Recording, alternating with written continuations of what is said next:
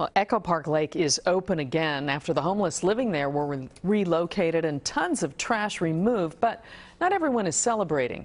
Some neighbors are still frustrated as well. NBC4's John Klimak joins us live now from Echo Park with the story. John. Yeah, Carolyn, we're standing here at the playground.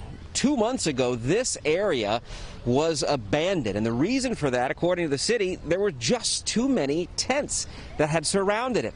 And even though this may look like progress to some, there are others who say this is not. Shame on Mitch! Shame on Mitch! Just as the gates reopened to the public at Echo Park Lake, the protests from homeless advocacy groups returned. In my neighborhood, and I can't even enjoy it because it just opened today and everyone wants to protest again. I said close it down. Anger between residents of Echo Park and former residents of the lake forced out when the park closed in March for a 2-month, $1 million makeover. How are we supposed to come back? This woman says she lived in a tent near the lake for months before the closure and denies the city's claim that social workers spent months trying to find shelter for those living here. The city says more than 190 of 200 people who lived here accepted the help. So did you take the housing that they offered or no? They haven't offered me shelter that can accommodate me safely, man.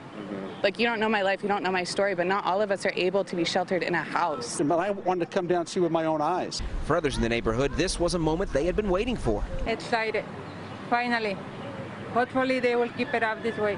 We are now enforcing a lot more sections that we were once able to enforce. LAPD promising to enforce city code so no one lives at the park, and Councilman Mitch O'Farrell, who opened the park to NBC4 for the first time last week, says LA residents have his word. How are you going to be able to maintain this? We enforce the rules at the park while we keep the housing solutions going. We will not let this get back to what it was, and you can count on that.